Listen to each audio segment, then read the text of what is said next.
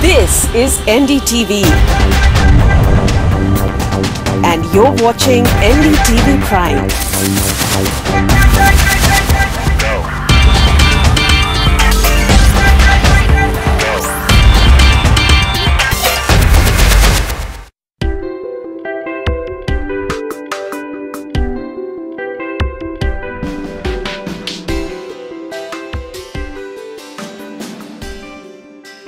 In the world that we are living in, increasingly every day, key decisions, big decisions, or even smaller ones for that matter, are being taken on the back of data. Not for nothing is it said that we believe in God. For everything else, there is always data. And introducing now on the panel a very special guest, someone we've been trying to get on the program for you for a while now. She's finally made time for us. Prukalpa Sankar, co-founder at SocialCops, a data intelligence company or a data and analytics startup.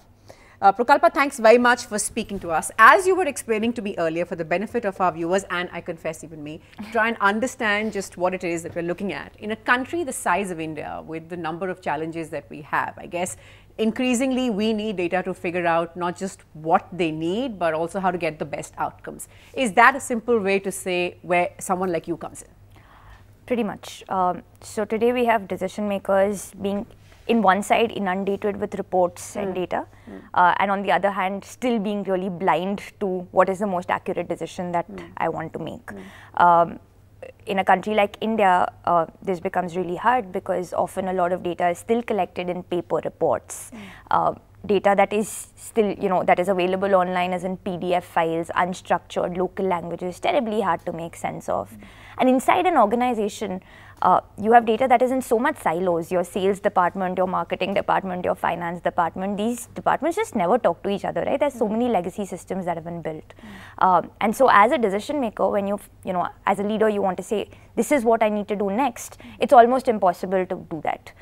That's really where an organization like SocialCops comes in and our platform comes in. So give us like a real example. If say I wanted the example that you were giving earlier, X number of LPG cylinders need to make it to Y part of India. Sure. So then they would come to you to say, help us identify households that perhaps need it. How do we get there? Help us identify exactly where to open up an LPG center. So I'll actually maybe go a little in depth into that problem, right? So say at a national level, you want to identify exactly where I want to open up LPG centers. The goal at this point in time for the government of India was to be able to maximize access. So they wanted to make sure that there is an LPG center within 10 kilometers of every Indian household. Okay. But we had to balance a couple of things. One is profitability, because ultimately the person running the center is a small entrepreneur, so they need to be able to be sustainable. On the other hand, for 1.3 billion Indian citizens, we need to make sure that there was a center within 10 kilometers of their homes.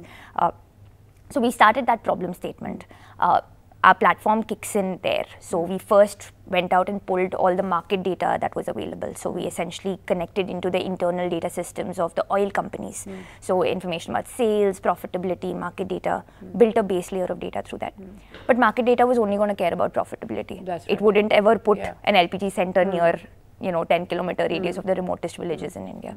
So that's where we went and pulled data from our public data repositories. So we mapped every one of India's 640,000 villages, layered it with information like affluence and income and population and LPG penetration. Put all of that information together. We realized after that there's a data gap, which often happens in a country like India. Okay. Despite all these studies and data and despite all of this, why is that? I want to spend a minute asking you why is that? Because we're not all the data sort of working at cross purposes, because we're looking at different things, because it's difficult to reconcile. Why is it like that? So often I think the way data is collected is a challenge, right? So what you choose to collect, and I think this is a global problem. Often someone decides we will collect all this data. And then at some point someone says, I want to make these decisions of the data. And that entire process needs to be flipped, which is really what data intelligence is about. Like you start at the decision and say, these are the decisions I need to make. And work backwards and say, this is the data I need to collect to make that decision, instead of just collecting data at random, right? And often that's what happens. So you end up collecting a lot of data, but that's not really helping you make the final decision that you want to make. I see. I wanted to ask you now, perhaps a more obvious question, and I did toy with the idea of beginning with this or not, but I'm glad that you've explained what you do here. Why did you get into data and analytics as your startup? Because, you know, when you started out, perhaps there was the big banner headlines were taken by the so-called more glamorous ideas and all of that, you know. So how data? I think when we started SocialCops, we didn't actually start saying we want to build a data intelligence company. We started saying we want to drive decisions that matter. So my co-founder Varun and I were working at investment banks at that point. The finance world is a place where you see how data is used every second for both important and not so important decisions, right? But what about other worlds? Like, I mean, a national level healthcare budget allocation, or, you know, crime, or these are places where data just isn't used in the same way. And that's really where we started. Like, we wanted to bring the same precision that we see in the online world to the developing world to solve for, you know, big data And what's problems. the response been like? I think it's been extremely encouraging. We've grown significantly over the last 3 years. I remember when our first pilot, we were essentially able to drive a decision that affected the lives of 5 people. And since then, today our platform is used by about 150 organizations in 7 countries. We're the data intelligence platform for the government of India when they're essentially giving out subsidies to 5 crore below poverty line women. So we've been able to see rapid scale. We've been able to hopefully drive some really, really big decisions out there. So I think that way, and I think there's an entire movement that's happening globally. You're getting a sense of that as well. I think so. 2.5 years ago, I have gone into meetings and actually explained to people why it's important to make data-driven decisions. I don't need to do that anymore. I see. And I think that is fundamentally the biggest. Absolutely. I think it begins from sort of respecting data and the need to have these analytics. Now, you know, both you and Varun were studying in Singapore when, you know, and then you went on to work there, and then this is where the idea came up. Tell me, what did that education or your time in Singapore bring to the table? How did that contribute into making your startup, which perhaps is different from what you got in India?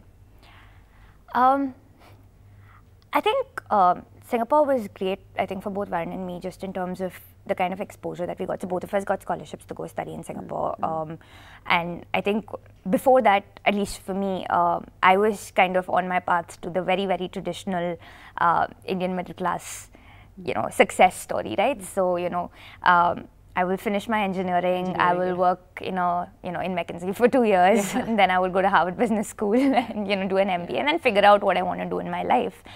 Not just Indian middle class, it's very bright Indian middle class. Let us just say that. Let's just put that out there. But yes, studious, geeky Indian middle class. But that was really the path that I was on, and that's what I thought was success. What Singapore gave me was, it gave me the ability to explore what that life would look like even while I was in college. So I did a lot of that. I did research under, for an entire year under an MIT TR35 prof. I, worked at, Goldman Sachs. I realized what that life looks like. And it wasn't for you. And I realized that it doesn't make sense anymore in the kind of world that we live in to spend 5 years trying to just get more things on my resume and then figure out at 30 what I really want to do with my life. Like, I think the world has dramatically changed. 20 years ago, it made sense to go to a Harvard because that's where networks were built and that's where you could essentially, and those networks made you successful in life. Today, you have LinkedIn and Twitter. If you want to reach out to someone and you're doing good work, it is not difficult anymore, right? And in real time also. It's all possible in real time. But did you have to convince the folks about your decision? What was that like? My parents were actually very supportive. Actually, both Varun and both our parents were very supportive. My mom wanted to be an entrepreneur when she was 21. I see. And her family at that point basically said, if you go do this, walk out of the house, don't come back. She now is an entrepreneur. Oh, I but see. That's okay. 20 really years. Runs in the family. But that's 20 years later. And so both our parents were very supportive about kind of going out, following your dreams. But we were also very practical about it. So one of the things that we didn't want to do was, after we graduated and kind of supported ourselves through university, we didn't want to ask our parents to support us while we do a startup, right? So we spent our final year taking part in business plan competitions around the world, raised about $25,000 of funding through that, which was basically prize money. So that became enough for us to kind of come back to India and spend about a year in pilots. And we also gave ourselves that buffer. So what we told our families were, give us this 1 year, and if, at the end of all of that, if if we don't figure anything out, then we'll go back and get a job. You know? So I think it's also about. So do you think entrepreneurs should have this kind of plan B in their heads? You know, that if you try it for a while, at least do your bit, be prepared for what you're trying to do, try it for a while, and then if it doesn't work out, we'll go back. I mean, but how much of that plan B did you sort of really think, or is it only that moment and this at hand, and then we'll worry about everything later? Where do you get the confidence from? Is what I'm trying to ask, Prukalpa, that, you know, great if it works, and, you know, don't worry, I'm confident of making it. I think plan Bs are like useful just to kind of tell everybody else that, you know, we have a plan B. Yeah. I think, at least for me, like, you know, when we started, like, there's very little that you can see outside of it, and it's ultimately about being, like, you are in the moment and you're doing everything you can to make your dreams come true. And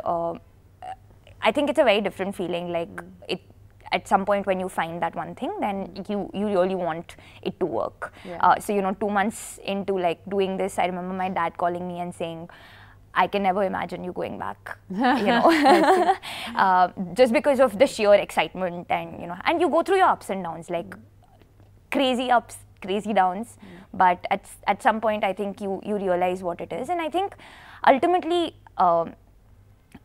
at the end of it, I think it's important to have some level of practicality at the back of it. Like, you know, you should know that and I think it helps you be a better entrepreneur. Like, you don't make stupid decisions, you make the right decisions. You have to weigh out your risks in, you know, in terms of, even as an organization, in what you do. So what's been the most frustrating part of the journey so far in the last 4 odd years, and what's been the most challenging?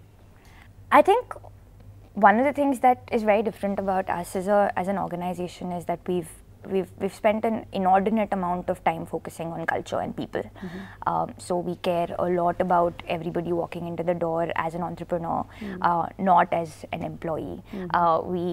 You know, so we've had people move over from all over the world. We have, you know, Americans and, you know, people from England who moved over to Delhi to work towards that same common goal. And one of the things that really matters to us is that the first 100 people who join us, they join us for that final overall vision that we're all trying to work towards. I think at that point in time, like, being able to, like, you know, find the right people and ensure that you're then building ways for them to grow in the organization, I think that is something that I wouldn't say it's been challenging.